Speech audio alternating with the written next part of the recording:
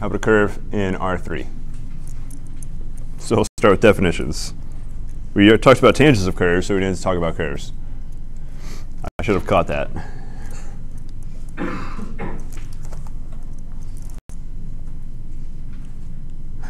Well, we'll talk about a curve in Rn.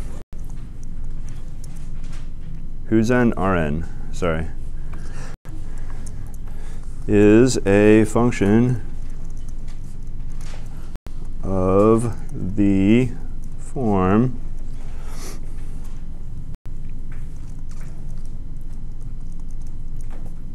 R into Rn. And usually we'll use the letter R like we did yesterday. So it'll be the function name will be little r, going from just one-dimensional real numbers to, we're generally going to go into 3 dimensions, but we could go to 2 dimensions sometimes. I don't think in this class we'll go into 4 dimensions, but you can go to as many dimensions as you want. So generally we'll go into 3 dimensions. This is going to feel just like the parameterized things that we did in chapter 12. So they'll look just like that. So we're going to take we'll take a t, which will be a real number, and we're going to send this t, and the way we use this notation, we use let me line this up correctly. So we'll have a t, and then that specific t will go to, if we're in 3 dimensions, it'll look like x of t, comma, y of t, comma, z of t. So there'll be 3 components. And this is, of course, assuming n is 3. It's a really good case to consider because most things you're going to be doing are going to be in 3 dimensions. So if you can understand 3 dimensions, you can certainly understand 2 dimensions, and we'll mostly be doing 3. All right, so there's 3 component functions. Or in general, R has n component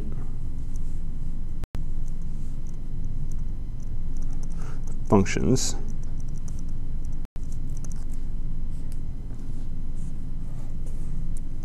And another way you could write R of t, you could write it as x of t I plus y of t j plus z of tk. So if the ijk notation looks like that, so you may occasionally see it written like that. I personally like to see just point or diamond bracket notation. It is a little better for me.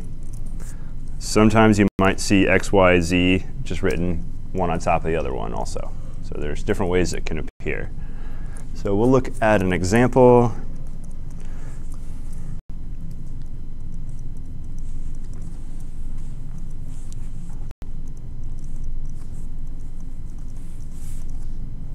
So this looks very familiar already. So without writing the z component, z coordinate, so if you had an overhead view where you didn't notice how high up or down your curve was being drawn, if you were looking downwards, what shape would this trace out as t maybe starts from 0 and then increases? Start a circle. It'll start at 1, 0, and then it will, and so our less component for this example would just be t. So if you ignored your z component, it would just trace a circle. So another way to think about it, if you look straight down, you would just see a circle being drawn. Now we're in 3 dimensions, and we'll have the standard y, x, and then z is going up. So in the xy plane, we got circles. So let's figure out where is r of 0. So we're going to write down the coordinates for r of 0. It should be 1, 0, 0. Very easy to plot. We'll just go 1 down on the x-axis. So this is the t equals 0 point right there. Now, I won't actually hit the y-axis because at any other t value, we won't have a z equals 0 right here. So I'm never going to actually hit the y-axis. What t value will put me above the y-axis, though?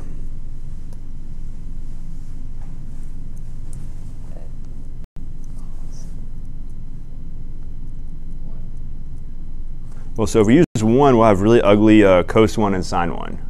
And so those are going to be, you have to type it into get an estimate out of a calculator. Or, of course, now you can use the Taylor series expansion of sine and cosine, and you can get cosine 1 and sine of 1, which is exactly how your calculator does it. And if you go out far enough, let's say 6 places, you'll probably be just as accurate as your calculator. So that's how your calculator does that. But we'll look r of pi over 2 is pretty easy to find. We got 0, comma 1, comma our height, our z value is pi over 2. So we're going to be above the point that I just marked there on the y-axis.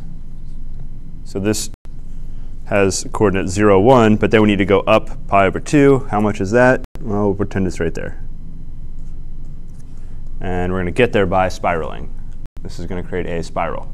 So if you look, or a slinky, or a spring, lots of different, however you want to think of your spiral.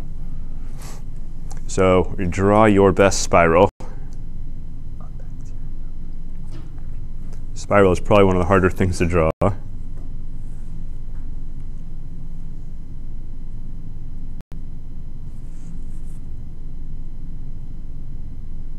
So pretend it looks about like that right there.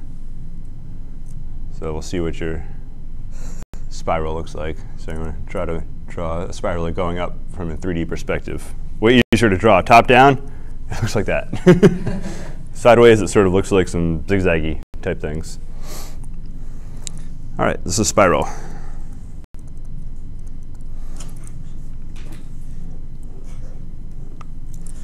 And of course, it keeps going both directions. I think I curved that back up too much, but I think you understand what it means. My notes look much better, handwritten.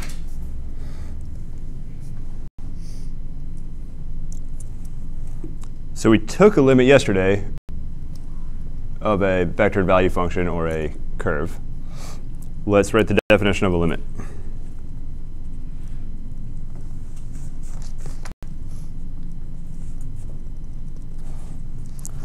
So who remembers definition of a limit?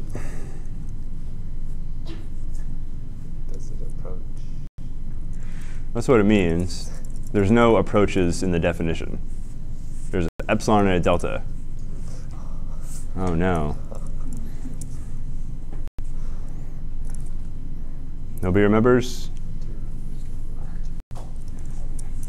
All right, let's start. Well, I'll write down the notation. And I think we wrote this yesterday. T approaches t0, r of t equals.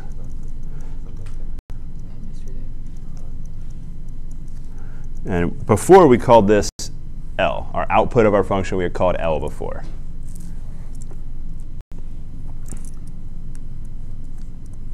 So it starts out any epsilon greater than 0, there exists. And let's use the backwards e for there exists. We're in Calc 3. So we can start writing these things. There exists delta greater than 0.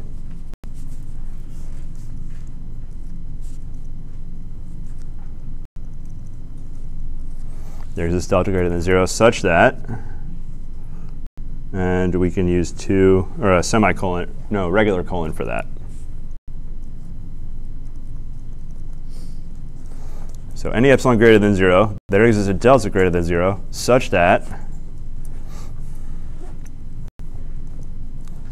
t minus t0 is less than delta implies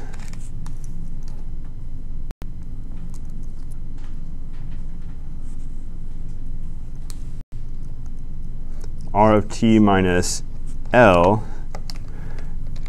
is less than epsilon.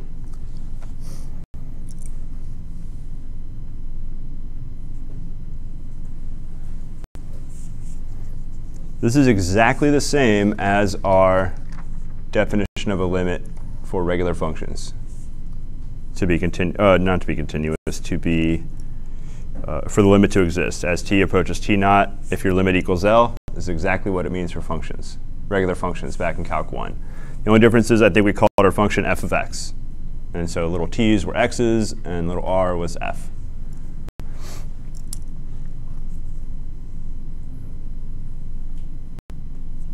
There is, however, one difference here, aside from that I changed letters.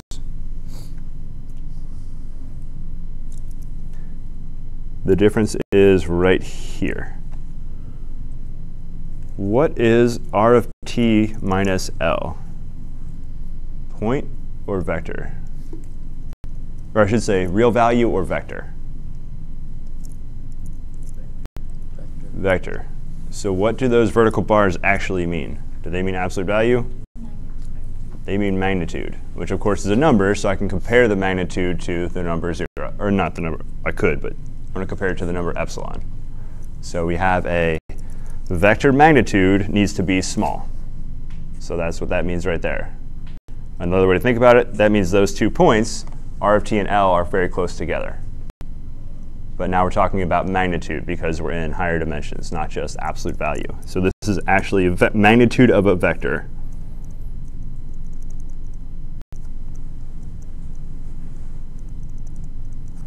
So if you think of the point L, which is x0, y0, z0, what you get from plugging in. Well, I shouldn't say. If we're continuous, you could plug in the value. But I keep trying to jump to that part. We're not quite there yet. So this will be r of t. And we'll look at the vector in between. And the magnitude of that vector needs to be small, less than epsilon. So we got 1 point approaching what we say is the limit value. And so approaching means getting close. And we're going to judge closeness by magnitude of the difference between the two. So it's basically exactly the same. You just have subtraction of 2 points, giving a vector taking the magnitude. Now, it turns out you can look individually at x, y, z components, and if each of them individually is getting close to their corresponding x0, y0, z0, that's the same thing as saying the point itself is getting close to the limit point. So this is a definition.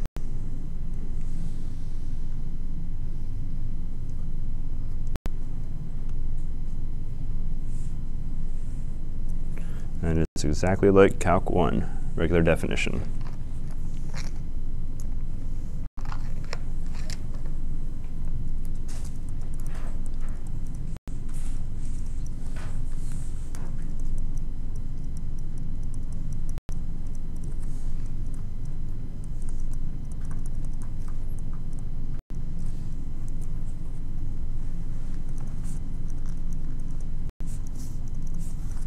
So r of t is getting close to that point exactly when individually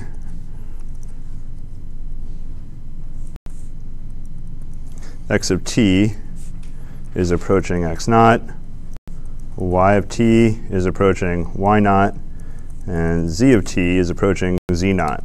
If any of the coordinates are not approaching the correct value, then it doesn't matter. Even if you have 2 of them approaching and 1 of them not, then that means you're not getting close.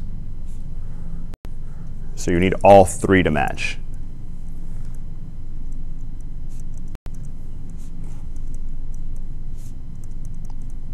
It's not like playing a slot machine where you can just get some of them to match and that's good enough. You have to get all of them to exactly match.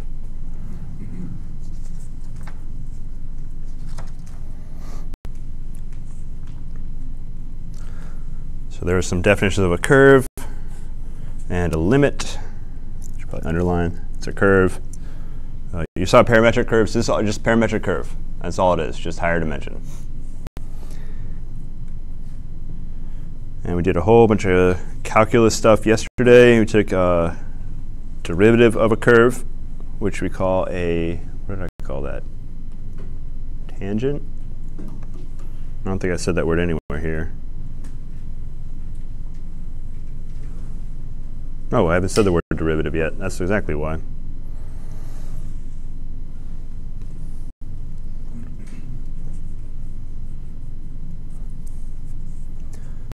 So we can tie this back in nicely to what we looked at before. So we left off on continuity. So I can have the analogous r of t is continuous at t equals t0 exactly when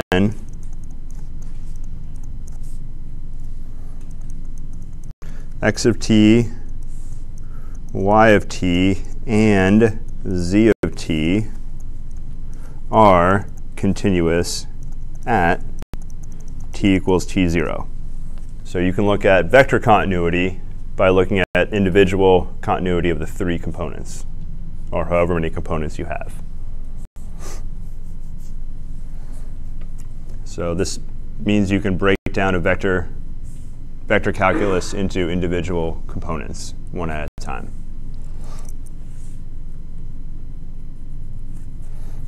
Now, if just one of your components doesn't match, if the limit doesn't go to the right value, or if your single component's not continuous, that's enough to say the whole thing's not continuous, or the whole limit doesn't exist, or doesn't approach that value.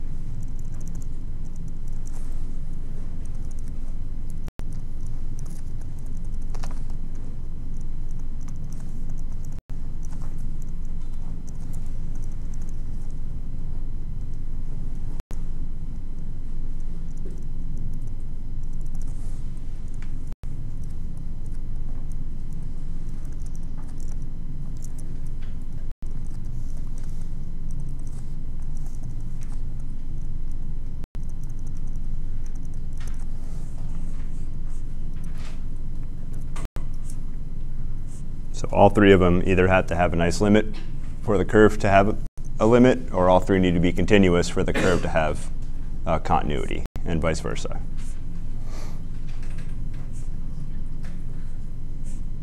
So one component function not being continuous means your entire curve's not continuous at that point. So what comes after continuity? Differentiability. So we're going to go right to that now. Derivatives. D-E-R-I-V-A-T-I-E-E. Derivatives. Or average rate of change.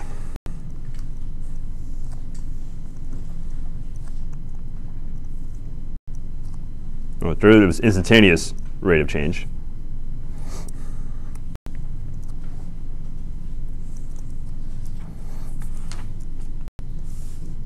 So we're as delta r. So I could write this as r of t1 minus r of t. That would be one way to write it. You look at your end value minus your start value. And you just, in this case, usually we f them. In this case, we're going to r them. So it's just r of n minus start. And you better divide it by t1 minus t. Oh, actually, if I just want delta r, that's the change. Man, get this straight. That's just change. Oh, it's not the right eraser. Uh-oh. I was doing fancy drawing earlier in calculus class. Stroke eraser.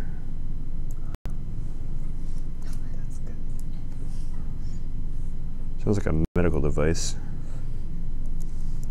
All right, so this is change, delta r. Average rate of change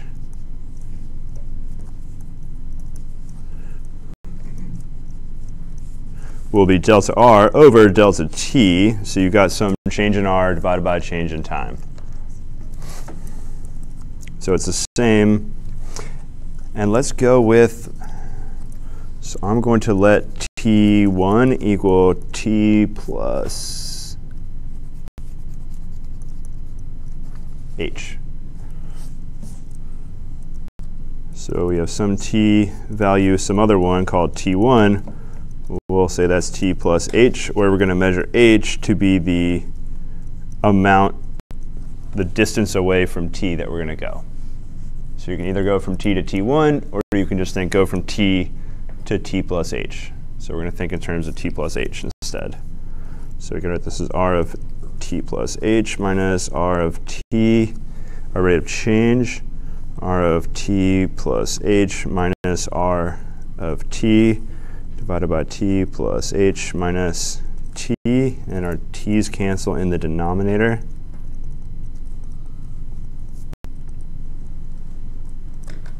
Oh, it should be an h down there.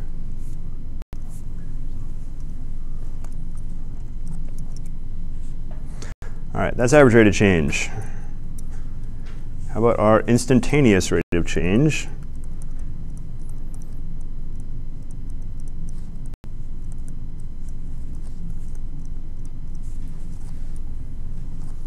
How do I take my average rate of change and get an instantaneous rate of change?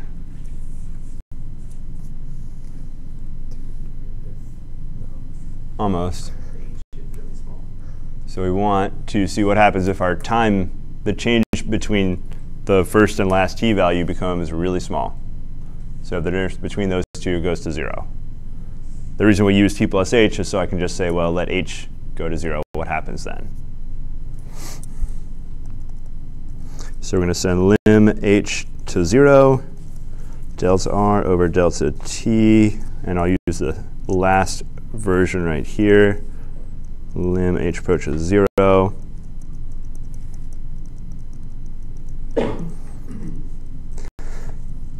So this is the definition of derivative that you used way back in Calc 1.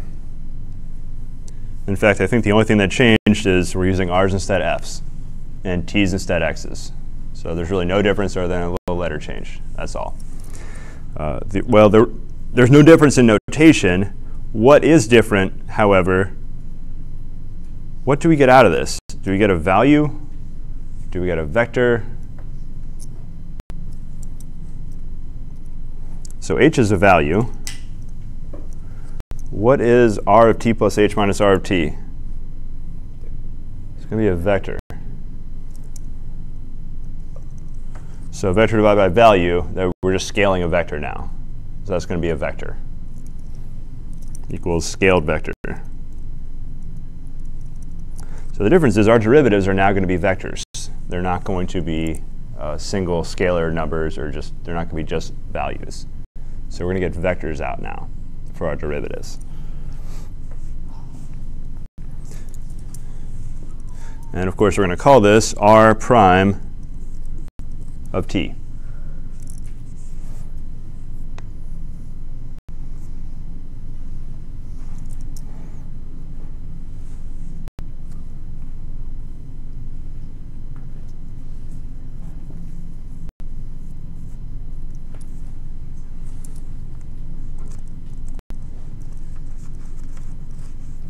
So what is really hidden inside? So we'll write a 1 over h out front.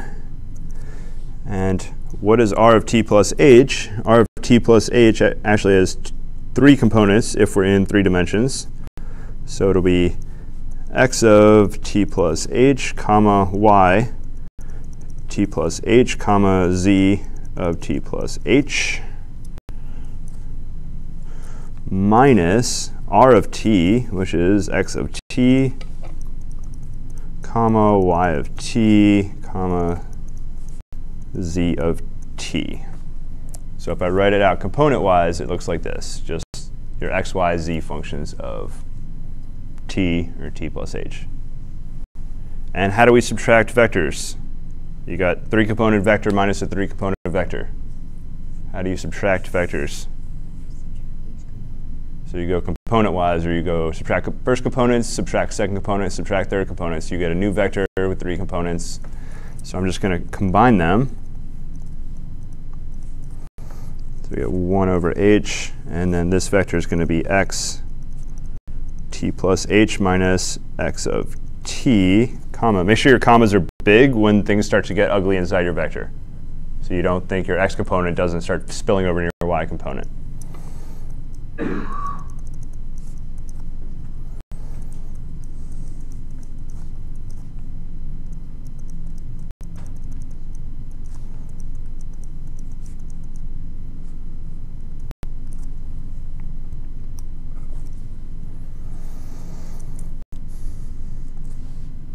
Scalar multiplication into a vector, you just multiply each component by 1 over h.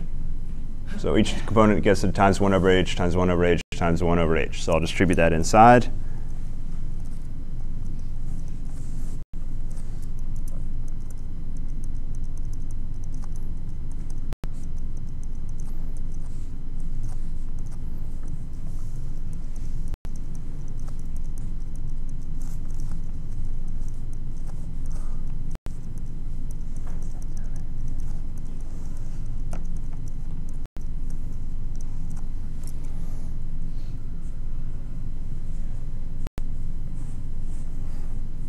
So what do you think I'm going to do next? Basically distribute the limit. So why am I going to do that? Aside from the fact that it makes really good sense, somewhere up here, I said, if we look at what are these limits, the limit exists exactly when each component individually has its own limit. So I'm going to take the limit of the 3 components and say it's the vector that is a limit of each coordinate at a time. So it's going to look just like I'm distributing the limit inside. So we get lim, lim, lim. This will be quite a bit longer and uglier. So we got lim, h approaches 0.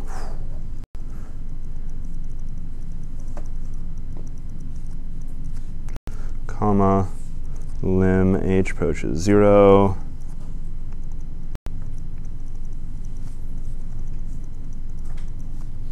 Comma, lim,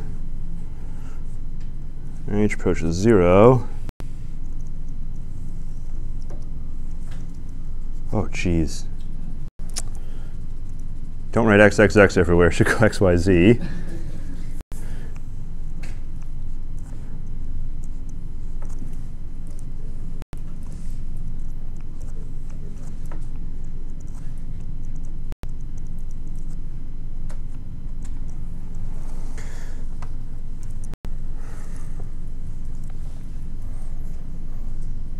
So just looking at that first limit right there,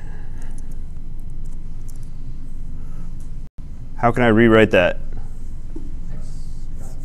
That's x prime t. So we use sort of all these limit rules and scalar multiple rules and subtraction rules, et cetera, et cetera, et cetera, to get down to x prime t, y prime t, z prime t. So that's x prime t is our first one. Y prime t, z prime t. And where in the world did we start? That was r prime of t. So here is the one you should know. It also should feel very intuitive. The derivative is the derivative of each component, one at a time. And this is the tangent to the curve.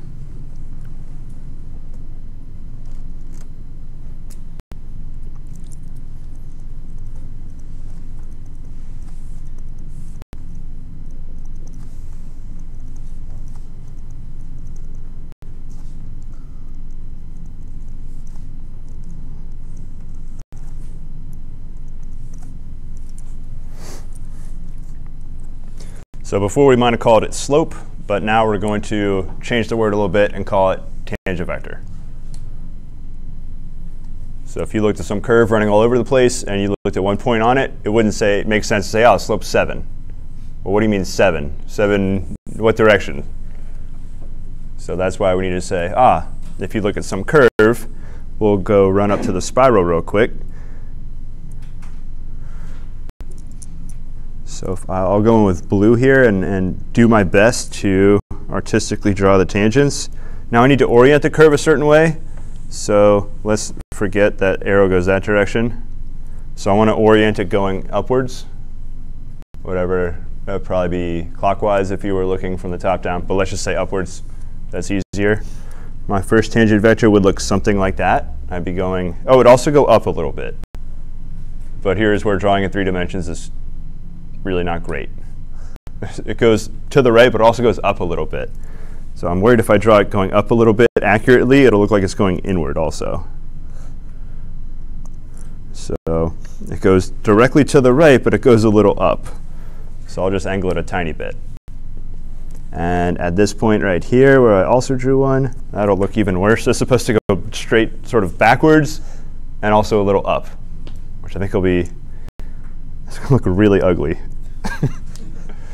Let's pick a point that will give us some intuition. How about this guy right here?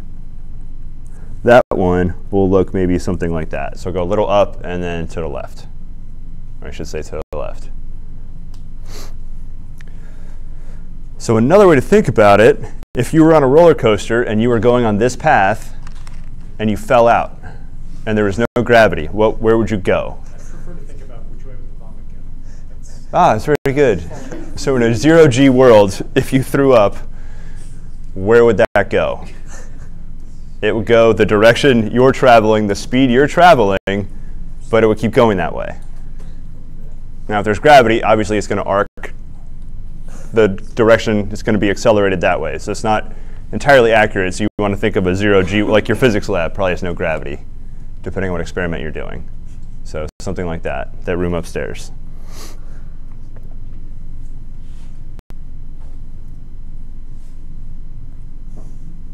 Does anybody play Roller Coaster Tycoon? Is that still a... Yeah.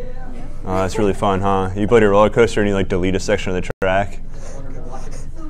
No, there's still gravity. You can't set gravity to 0, at least not on that version. You can launch them into opposing parks, though. Oh, that's So you technically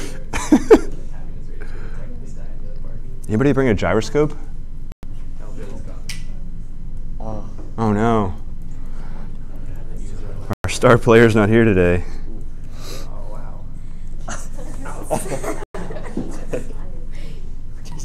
Oh, did that just hurt you?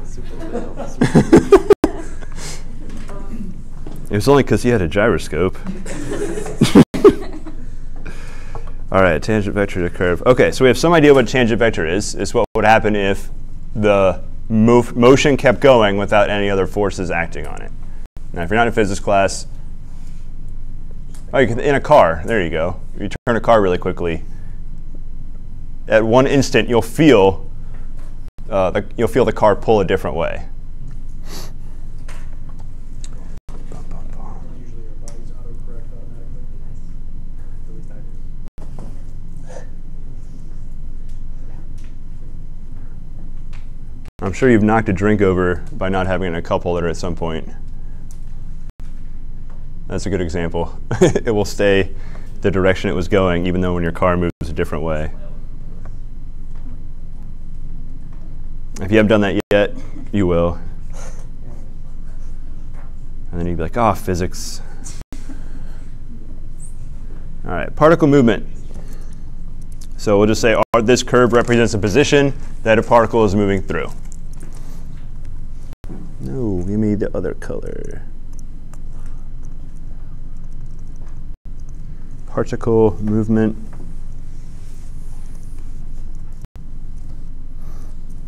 And in this case, R of t represents the position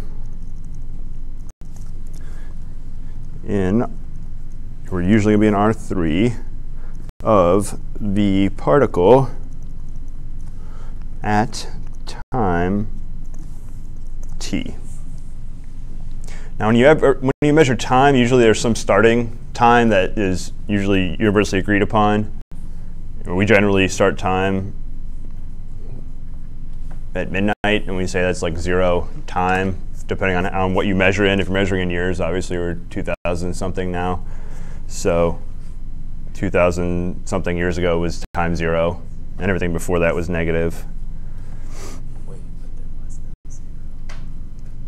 Because at 0 didn't exist. Usually, though, we're going to use a stopwatch. So time 0 is wherever we sort of started our stopwatch, and then we can measure, take different measurements after that. But essentially it's always just end time minus start time. No matter how you're measuring, it's always end minus start.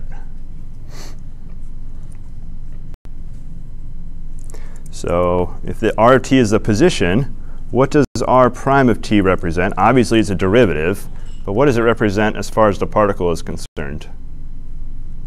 Velocity. So velocity is the best word to use. It'll represent the direction and the magnitude, or the direction and the speed. So r of t equals the velocity of the particle at time t.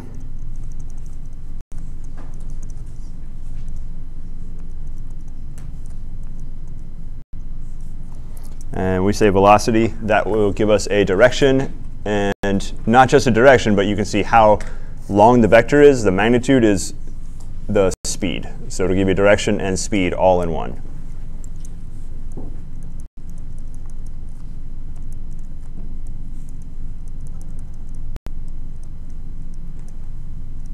So generally, if somebody asks for direction, they probably want the unit vector version of velocity. So if you're going really fast, you'll probably have to shorten the vector to get unit vector. And if you're moving really slow, like maybe you're watching a tortoise, you probably have to lengthen that vector to get it up to 1 mile an hour, or whatever your units happen to be, so you can have some unit vector in that direction. So you have some vector v, which will be r prime of t. And you can always write this as magnitude r prime t, which is speed. So that's the speed part. And unfortunately, there's not a really good way to write the unit vector other than to write it as r prime t divided by magnitude r prime t. So that's about the best way you can write the unit vector. So you can write it as magnitude times the unit vector in the direction. And you can see that will cancel out. Algebraically, it cancels out without thinking very hard. So you got your speed there, and you got your unit direction here. Now, this won't work if what is happening?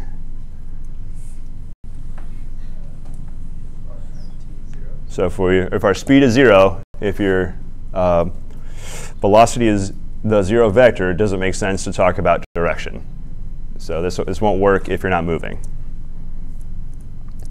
So this will only be when r prime t magnitude is greater than 0. It won't make sense to talk about stationary.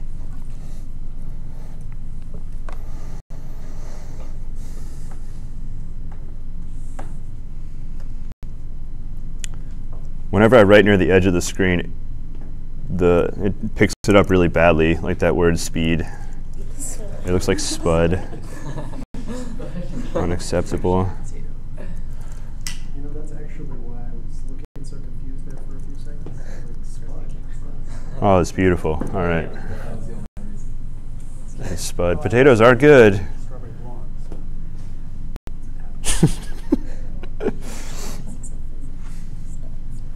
Yeah, so if my writing's ever ugly, let me know if you can't read it. And if you can't, there's probably somebody else who can't.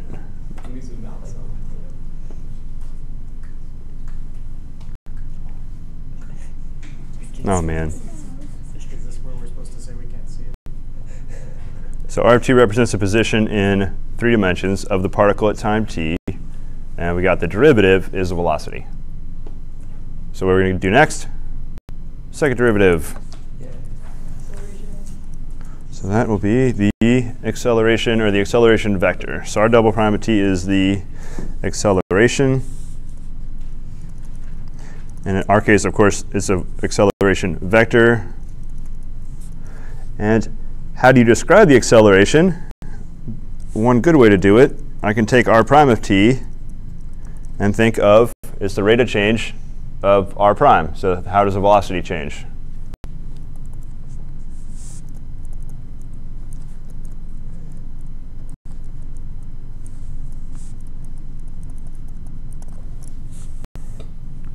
So that's our acceleration.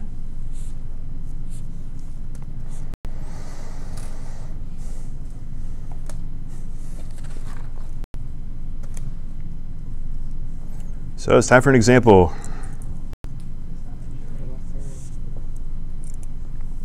So I'm obviously going to give you a particle position and ask you for velocity and acceleration at a time.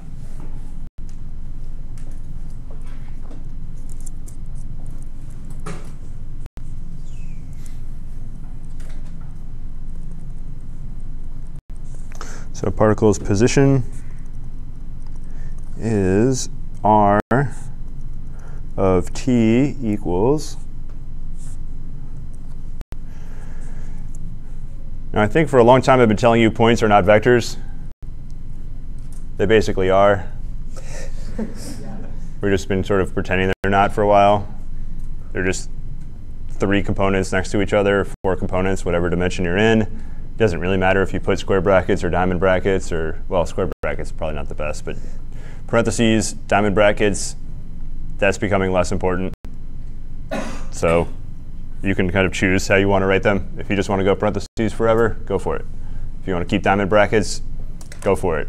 I'll probably get lazy and do something halfway in between the two. So our position for this particular particle will be 2 cos t, comma 2 sine t, comma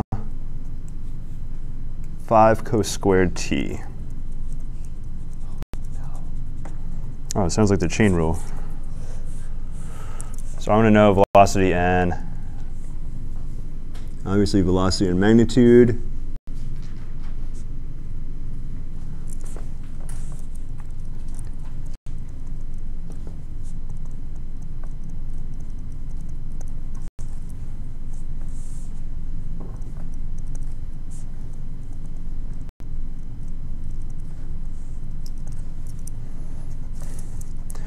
So velocity v of t will be r prime t. So that's pretty easy to get. How do I get speed? Just a magnitude of that velocity. So you have velocity and take the magnitude. So speed is going to be magnitude of vt. And acceleration is take the derivative of the derivative. So we'll go r double prime t. So, oh. All right, so we're out of time. So go ahead and compute those. And then what we're going to do first tomorrow is we're going to maximize, we want to find when the particle has maximum acceleration. So that's a little bit more tricky. You can do derivatives on your own, and then we'll find maximum acceleration.